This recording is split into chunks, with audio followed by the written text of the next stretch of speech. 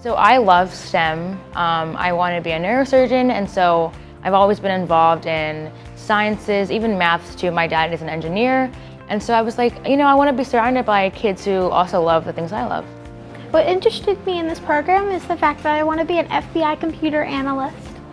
IB, again, really emphasizes the long-term sustainment of success and traits outside of high school and beyond high school. So with the global mindedness in hand, that applies to a lot of my life and how I gain new perspectives when approaching adversities and new challenges.